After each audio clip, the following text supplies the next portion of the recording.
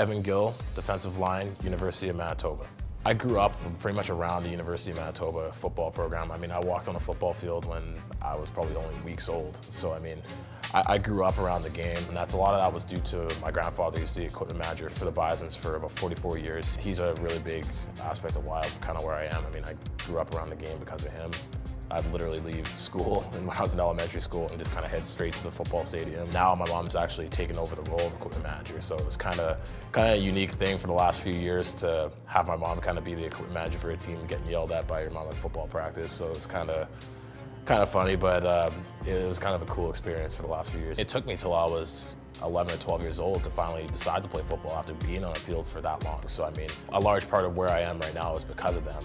And I mean, I owe them a lot. I play a lot of sports. I mean, if it's winter and it's off season, I'm playing hockey. That's almost a guarantee. I mean, when I was in high school, I played every sport, basketball, hockey, rugby, whatever it was. So I mean, I'm always on the rinks in the winter. You can always catch me even at an outdoor rink, wherever I am, I'll be there. So it's kind of what I do for my pastime other than my regular off-season training.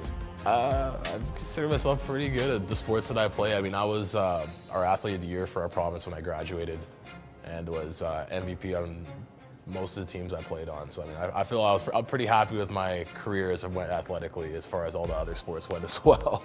When you come to the stadium in the morning on game day, and you kind of got your little routine, you get taped, and you start to get your gear on, and the whole anticipation and the waiting of just that first bit of contact or that first snap is what gets to you. I find it's really what kind of gets you going. And then I'm still, no matter how I play, no matter what game, I still get jittery no matter what. And then after the first couple snaps, I'm good to go. On draft day, I'm definitely gonna surround myself with my friends. I'm gonna get some family and friends around. My girlfriend, of course, and have everybody there. Not sure what I'm gonna do, but I definitely want to just have some type of social gathering and kind of enjoy the moment. I mean, it's more as a celebration of like your entire football career. It's what everyone kind of grows up wanting to do, regardless of where you go in the draft. It's one of those things where you want to play pro football, you want to be drafted. It's kind of a dream, and just to have that all achieved, you just kind of got to celebrate it.